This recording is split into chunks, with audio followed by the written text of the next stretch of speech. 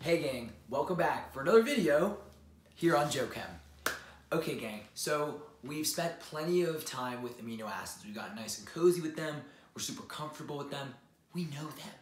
So now we need to take them and see how they function when things start to get bigger. And what I mean by bigger is amino acids, they're wonderful, but there's more to life than just amino acids. In fact, they are building blocks for life. And you know, what happens is when you string a few amino acids together, or even if you just string more than one together, you get what is called a peptide. So in this video, I just want to talk about peptides, because if you get a peptide and you really make it really super duper duper duper long, you get a polypeptide, which you can also call a protein, but that's another video. So we're talking about peptides here. So like I said, amino acids are the building blocks for peptides. So if you stick two amino acids together, you can get a dipeptide. If you stick three together, you can get a tripeptide, you know, and the list goes on, right? So I want to talk a little bit more about some of their properties, and then I will do a little bit of naming, which is something we don't do too often, but a typical, you know, I've seen exam questions where you are given a sequence of amino acid abbreviations connected together, so you have a peptide, and you need to draw the structure. So we will be using our amino acid knowledge in this video. Okay, so what does a peptide look like? So I just want to draw a very generic dipeptide for you. Okay, so if we have, what I'm going to do is draw two amino acids with charge. So I'm going to just specify R1 at our C2 carbon. So let's just say if we have these two bad boys together, R2. And you know what I'm even going to do? I'm just going to draw them like so. And I'll draw them kind of as Zwitter ion when we put them together. So if we have two amino acids like this, we can, I didn't draw it so nicely, and if you want to know how, watch the peptide synthesis video, but if we smush these together through a condensation reaction, right, so that means we form water and it is driven off, so we lose water. It's basically, it is amide synthesis, right, amide formation. We get a dipeptide here. So what I'm going to do is what I'm actually going to do is we will basically lose this, is what I'm saying. There's the water. Whoops. Yikes. That is not what I wanted to do. Sorry, gang. It doesn't really matter. We lose that as well as one of these H's. So I can even... There's your water. We're going to be sticking this nitrogen onto that carbonyl carbon. So if you can see this, I'll have R2 down here. I'll have my carbonyl up top. And it's this that's now going to be, this dotted carbon that's now going to be bonded to this asterisk nitrogen. And then obviously we still have R1. And then we round out the amino acid over here. Like I said, now I'm going to be drawing it, I'll draw it in the Zwitter ionic form. So like I said, it's amide synthesis. Clearly we made this bond right here. We have this new nitrogen carbonyl carbon bond, and in the process, I know I incorrectly circled it first, but we're losing an H obviously from this nitrogen, and we're losing the OH over here from the carboxylic acid. It's a condensation reaction. So when you peptide synthesis, right, check out the video if you're interested for more, but it's just going to be driving off water, stringing amino acids together. Now I want to talk about some of the properties here. So the thing with amino acids is that they are planar, they are rigid, okay? So let's look at that and why that might be the case. Well, so clearly we have, you know, in the backbone, right, the backbone being the straight chain, you know, we have carbons that are sp2 hybridized, right? They literally have a planar geometry. And if we think back to our carboxylic acid derivatives knowledge, right, we have amides. And this bond that we form right here, right, which is a bond you form anytime you tack on a new amino acid on, you know, with another amino acid, this is called a peptide bond. Okay? So it has, you know, it has the name right here because we're doing peptide formation, but we've seen this bond before because we've done amide formation before. And remember, we drew resonance with amides, and we saw that in that resonance, while nitrogen does not love that negative charge, this structure was a good contributor to the overall hybrid. So the thing is, while this peptide bond looks like a single bond, it is not. It is halfway. It has a lot of characteristics. Its length is halfway between that of a double bond and a single bond, right? So if it's not a true single bond, which has free rotation about it, and it's not a double bond, right, which has limited rotation because it has to have p orbitals parallel, right? It has that criteria for double bonds.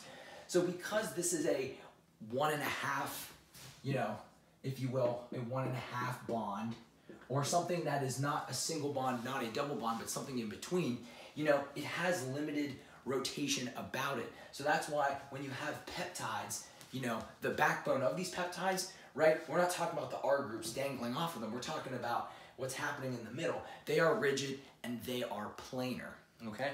Now I think I really wanted to make, and it boils down to the fact, right, that this thing that we are calling a peptide bond is, you know, the bond we see in amides, and we know because of the resonance, because this is a good contributor to the overall hybrid, right? We're not just a single, we're not a double, we're somewhere in between, okay? So one more thing I kind of want to mention, we stuck 2 of these amino acids together. If you wanted to refer to each one of them in the peptide, you can call this like, oh, I'm pointing to this amino acid residue, right? That word is kind of your way to maybe say, okay, like in this peptide, I'm referencing this isoleucine residue, okay? So I believe that's all I wanted to kind of say. To round out this video, I'm gonna erase this. I wanna do 2 problems. The problems are going to be, because someone can provide you with a string of amino acid abbreviations all connected. And what you need to do is come up with the peptide structure. And what I did not do in here is maybe the trick is that someone would expect you to make sure you draw the proper stereochemistry here. They will either tell you if you're dealing with, you know, S-alanine or whatever, but if they don't tell you, you just assume it's an S configuration because that is what is abundant in nature. Okay, gang? So let me clean this up. We'll draw some structures. We'll call it a video. Okay, gang, let's get a naming. So, if someone gives you something like this on an exam, they can say, all right, and I didn't say this, but we could say it at neutral pH. That's right, someone can ask you to draw a peptide at a given pH. So you will need to, you know, remember how we did the pH elevator nonsense to see which protons would be on or off. But if someone just says at neutral pH, draw leucine and phenylalanine attached together. Now that's, I said leucine attached to phenylalanine. If you kind of wanted to say this properly and make sure you're talking the talk, you would say right, you just dropped INE, so this would be leucyl phenylalanine. So you say the last one, phenylalanine. You say the last one, but anything before that, you just string it on together like leucyl phenylalanine. So maybe if this was even isoleucine, you would say isoleucyl phenylalanine. You just string it all together. Okay? So how do we do this? So the way I like to do this is just make sure and sometimes you'll see this in like little fun blocks like this. Because why not? Draw blocks. Let's have some fun with it. I like to get everyone connected together. I like to get things structurally put in place. Then I'll go to each C2 carbon and make sure that my R group is attached in a way where I have S stereochemistry, because no one said anything about anything being different. I'm going to assume S stereochemistry at each C2 carbon in each amino acid residue. You see how many words I worked in right there? That was pretty slick. Okay, so leucine. This is where memorizing your amino acids comes in handy, okay? So if no one ever tells you which end is which, assume left is always the end terminus. That just means your amino acid will end with nitrogen over here, and on the other side, this would be the C terminus, okay? So I can right off the bat say I'm going to have an NH3+ over here. I'm at neutral pH. I'm going to have a protonated amino group on the end. So I know, bam, I draw one line. This is a C2 carbon. I'm going to draw that because I'm going to attach an R group. I'm not going to have stereochemistry on it. I want to make sure I come back to it and remember to do that. So at this point, right, I need to have leucine on there. The R group for leucine is this, okay? So it's an isobutyl group. So then we draw one more line. And then at this point, that's where I have my carbonyl carbon. This is like an amino acid at this point. It would be just leucine if I did this, but we're not doing that, remember?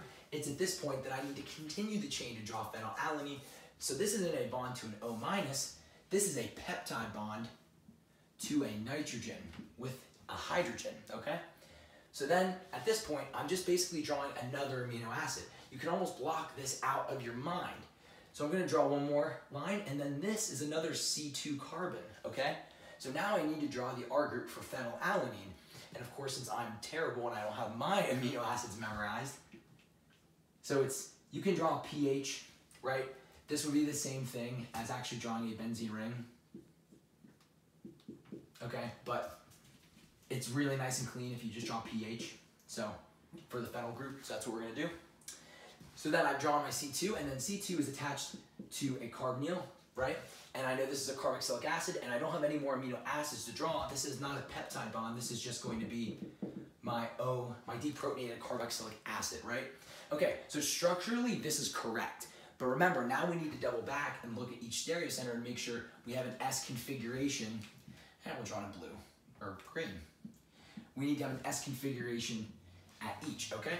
So remember, you can just do this nice and simply. Nitrogen is going to be the highest priority. Then obviously the carbonyl carbon wins out because it's attached to a nitrogen and an oxygen. Then we have this up here. So our wheel's looking like this. It looks like S, and that's what we want. So we're going to make this a wedge. Okay? Sweet. And then if we look here, right? First priority is going to nitrogen. Second's going over here. Third's going here. So our wheel looks R. That's not what we want, right? We want to be S. So it looks like R, but if we dash this and our lowest priority group hydrogen is facing us, right? We will actually be S, okay? So let me erase this so you can get a clear visual. If you need to pause the video. Well, sorry if you were looking for that, but yeah. So I know you're stereochem geniuses. You just need to go back and make sure that you have an S configuration there. But this isn't that hard. Honestly, in my opinion, these are free points. As long as you've memorized your structure.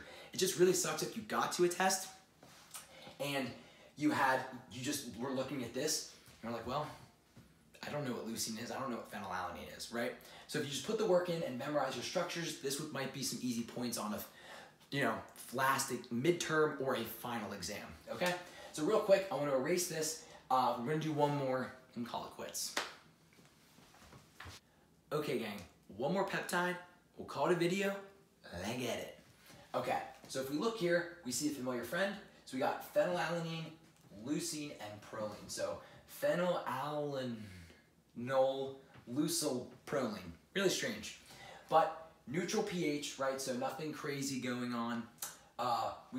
So we're actually being told the C terminus is on our left and the N terminus is on our right. So that's kind of against the kind of convention, but that's what we're being told. So we're not asking questions. We're just following what we're told, okay?